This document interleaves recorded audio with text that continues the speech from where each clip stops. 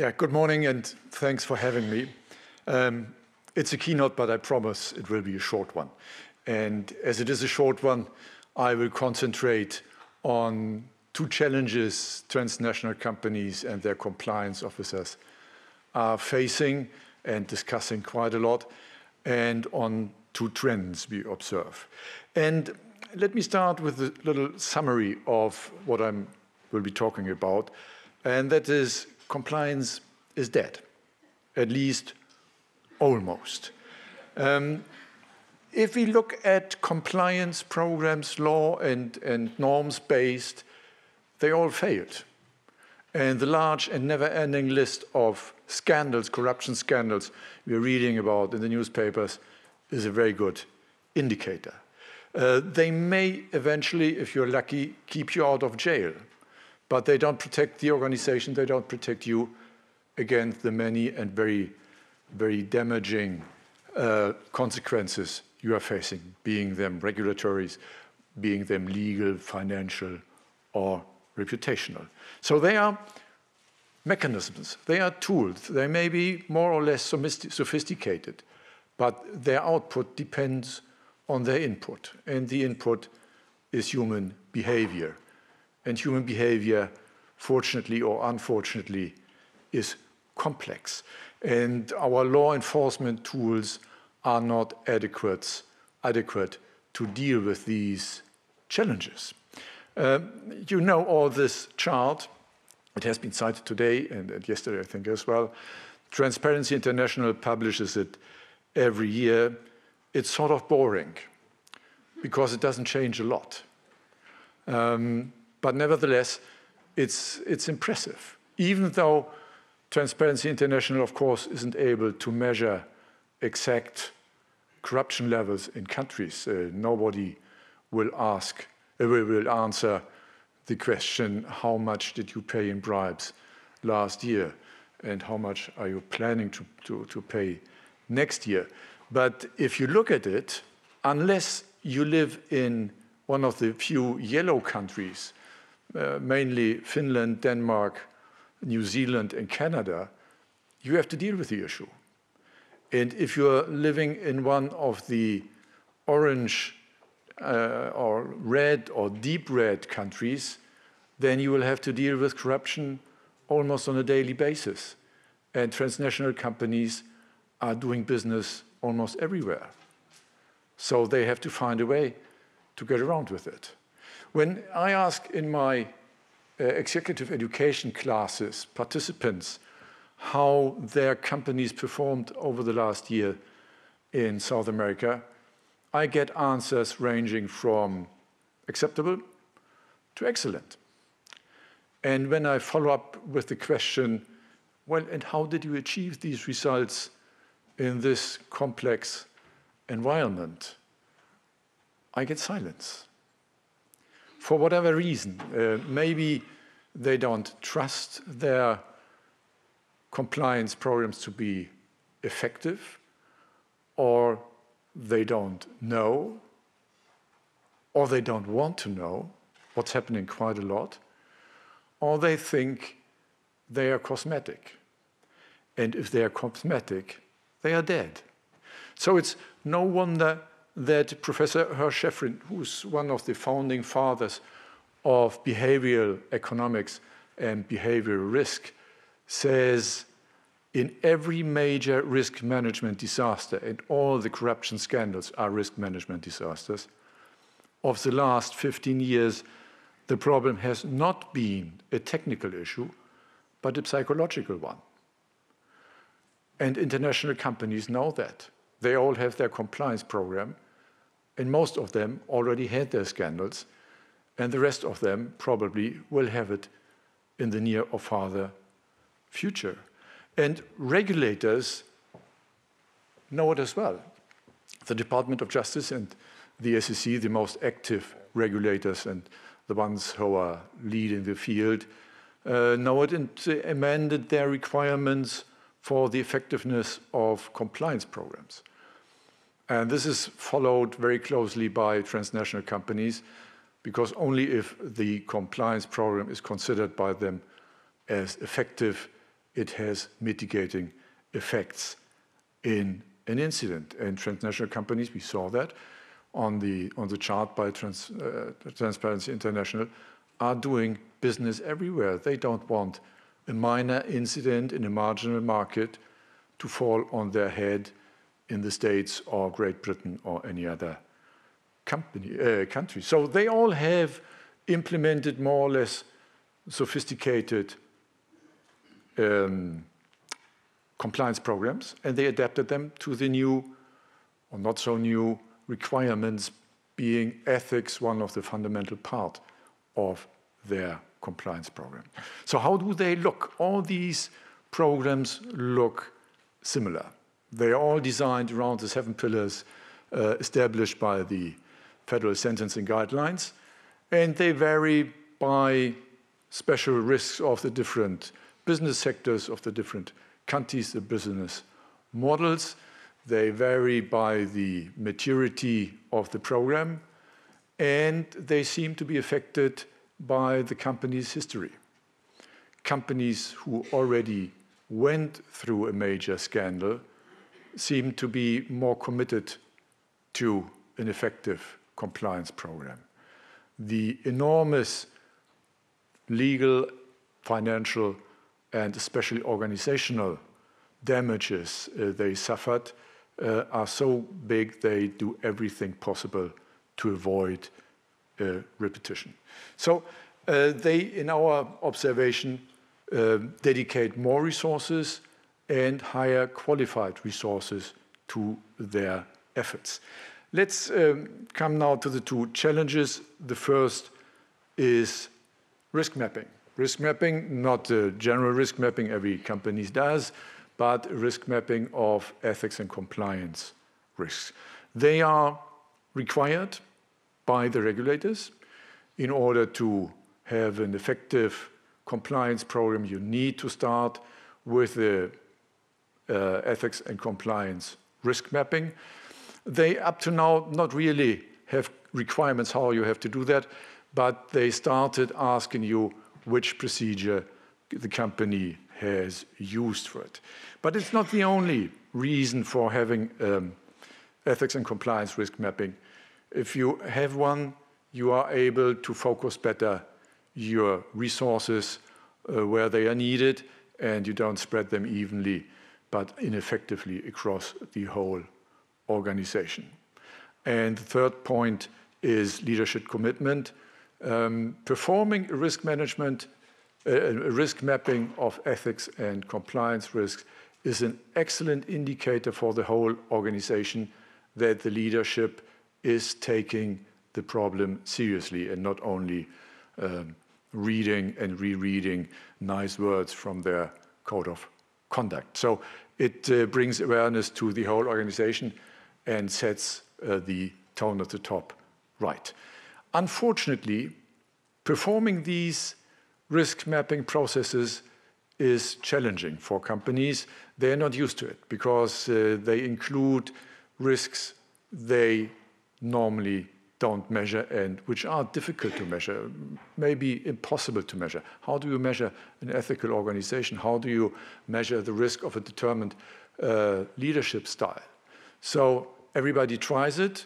Not too many do it well, but they are looking at it because they are looking forward and expect that regulators in the near or further future will have some requirements on regarding how to do that. So the second challenge lies in the value chain. It's eventually the most important, or one of the most important and complex anti-corruption topics. If you look at the DOJ and SEC investigations over the last years, most of them involve third parties.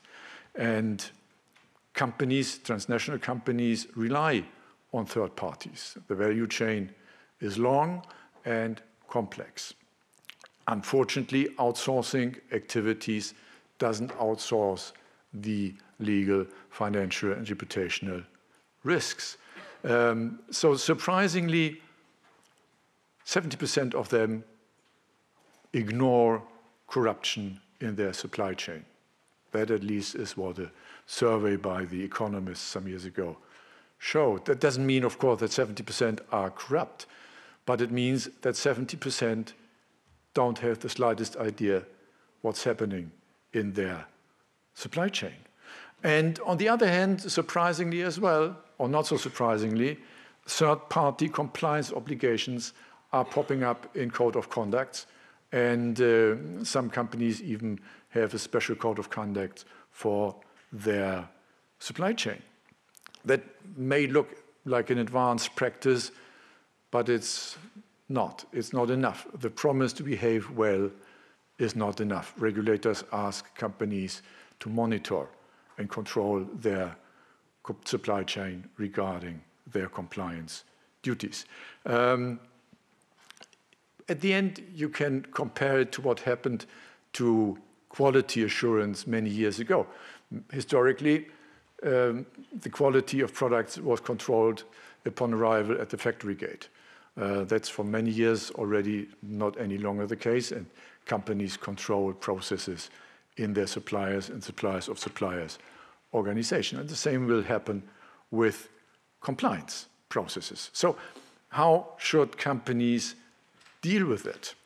The most effective ways to address third-party compliance is start with an initial due diligence, routinely monitor your supply chain, have audit rights, I'll come back to that in a minute, termination rights in case of violations, and training and communication of executives and employees in third-party companies, and flow down. Flow down is a nice word.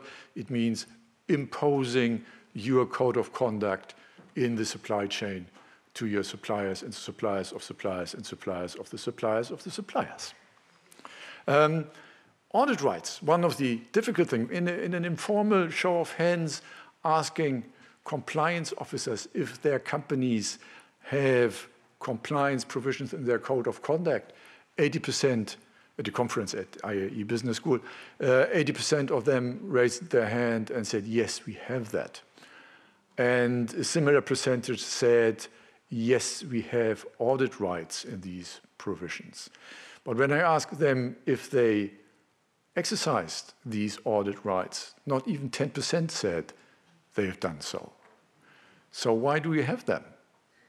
Maybe they are cosmetic. We are coming back to compliance is dead.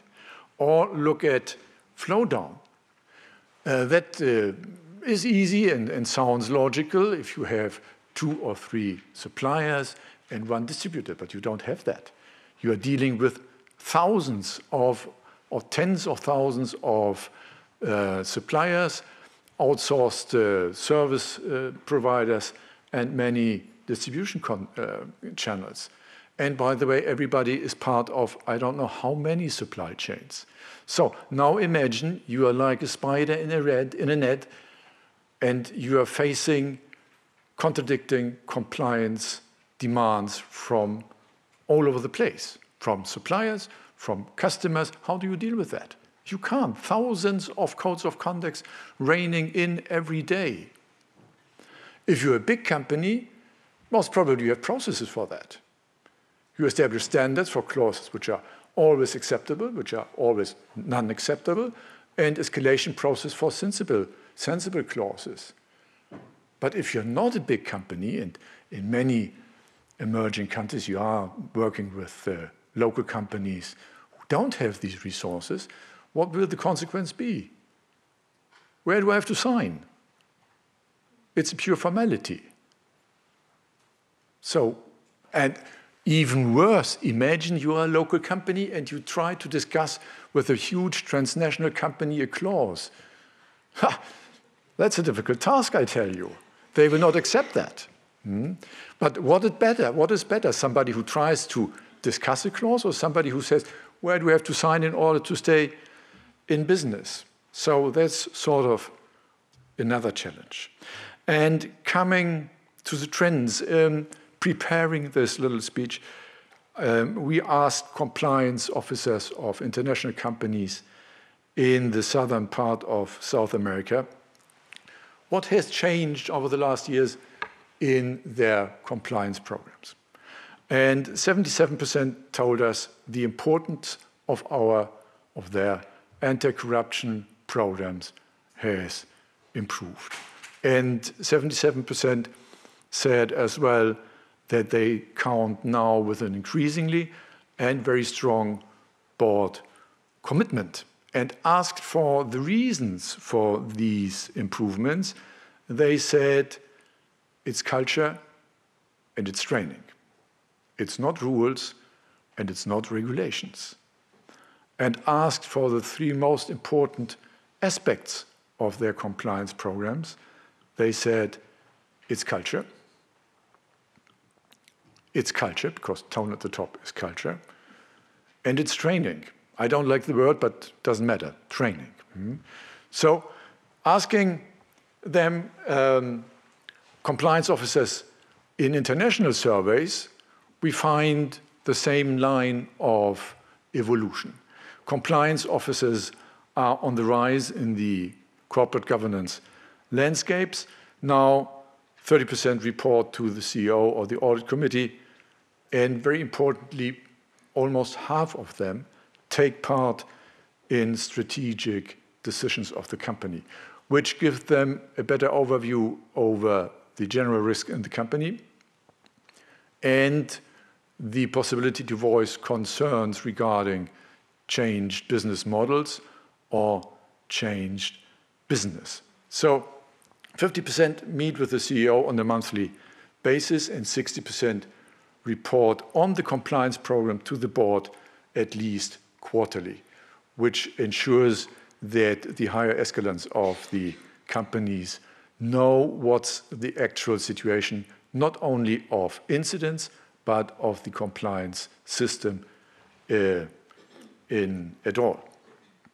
So there we find two trends from many, many surveys. One is culture and behavior-driven ethics and compliance programs are coming up, and they are more based on principles, of course, than on rules and regulations. So they most probably will evolve to behavioral compliance and be helped by new technologies. Digitalization isn't an evolution you can't exclude from legal dominated professions like compliance, big data, data analytics, artificial intelligence and automation, and one day, most probably blockchain as well. They will influence a lot the work and the way compliance officers perform their activities. So what can be expected? Results suggest that ethics and compliance programs will be more based on culture and behavior, less incentive-driven, legally oriented and punitive. We are sort of seeing redefinition for compliance. Instead of compliance means compliance with internal and external rules and regulations, it's more the answer to the question, how do I achieve that my people make good decisions in difficult situations?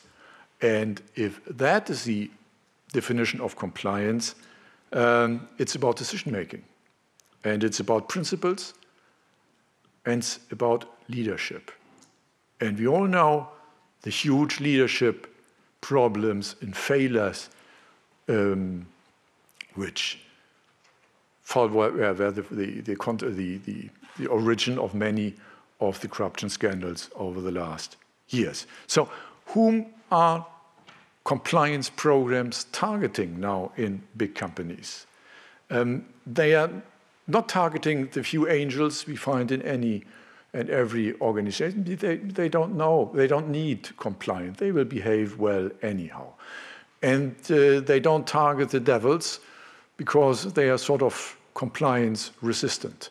They target the huge amount of people being executives and employees who are good people, who want to be good people, but need help and support to stay the course in difficult situations, being them temptations or extortion. So it confirms compliance is only a tool. The input is human, and humans, we all are humans, we are vulnerable. And to be effective, the programs and the companies put stronger focus on the imperfect parts and not the already sophisticated, automated tools the present compliance programs are. So it's about culture. The results of the respondents are clear. Higher board commitment that shows very clearly how the boards now have the issue on the table, and they are the ones who determine the culture of the company. Culture is built up not from the bottom, but from the top. Education has changed a lot over the last years, and that's good news. I don't know if any of you have had the enormous pleasure of being exposed to a traditional compliance training. It's the most boring thing you can imagine. And it's not only boring, it's totally ineffective, because whatever you have listened to, you will have forgotten 5 minutes later. The new, or not so new, education, which is, I think, the better term for these efforts, are dilemma-based. They're discussion-based, they are participative, and they admit that companies many times operate in gray areas, which are difficult to solve and where we don't have one correct solution. So that fosters a culture of transparency in the company and a speak-up culture, which is important as well for preventing corruption. So that is one aspect. The other aspect is psychological. Every time we see more use of insights from cognitive sciences. And that's good because companies look beyond beyond compliance and embrace slowly, but they embrace behavioral compliance, which is less prone to be cosmetic. Because check the boxes processes don't fit in when we are focusing on human behavior. And that offers hope. Hope that companies will not only be compliant, but as all of them tell us in their codes of conduct and mission statements, compliant and ethical. And that contributes to the premise of compliance, which at the end is prevention.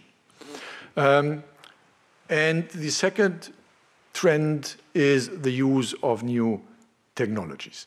Even though surveys show that many companies are behind the technological curve in the use of new technologies in their compliance works, they are wrestling with huge amount of data, disconnected system, it's a mess.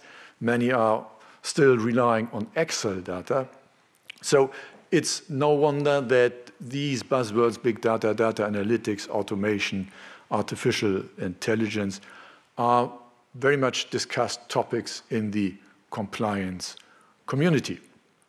Even our regional survey, 80% of compliance officers said that they expect these new technologies having a huge impact on their work. So that's sort of a complementary trend in the evolving compliance profession, because big data and data analytics allows for better targeting, people to monitor, situations to monitor, risks to monitor, and to target the people who need specialized, tailored education.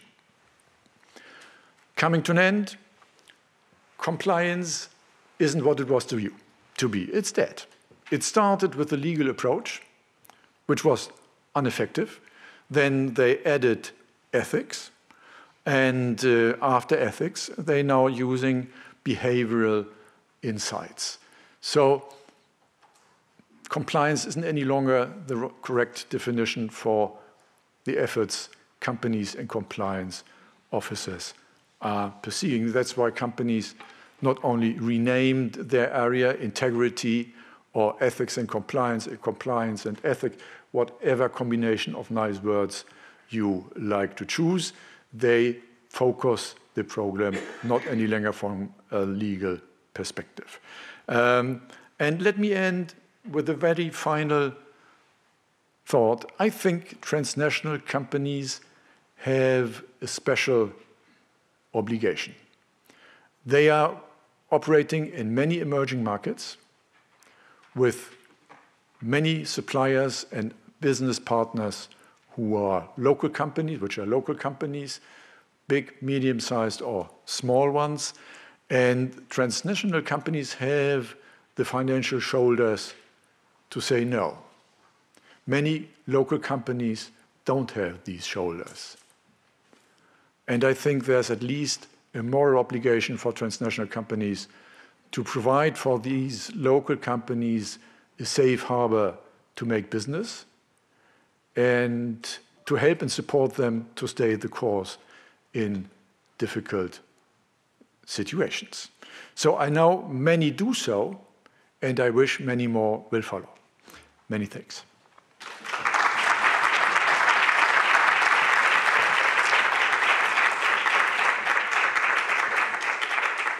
Thank you very, very much for this talk.